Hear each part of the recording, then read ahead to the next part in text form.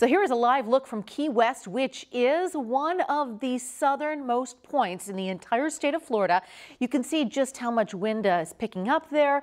The storm still just over 2 days from making direct landfall in Florida. Now, this is a story which continues to develop as Milton gets closer to landfall. So here is what we know right now. Over the course of just hours this morning, Hurricane Milton went from a Category 2 to a Category 5 storm. We know Milton is expected to make landfall sometime between Wednesday night and Thursday morning.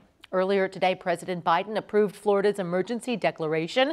51 counties in the state are now under an emergency order.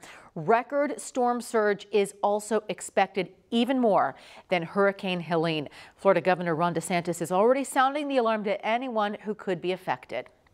If you are somebody that is in a very vulnerable part of the west coast of Florida that would be susceptible to storm surge, you certainly can leave now. You don't have to wait to get an evacuation order.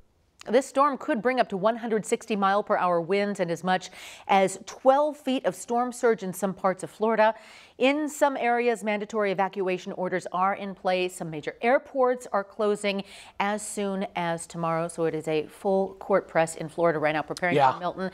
And unfortunately, right on the heels of another devastating Hurricane Helene.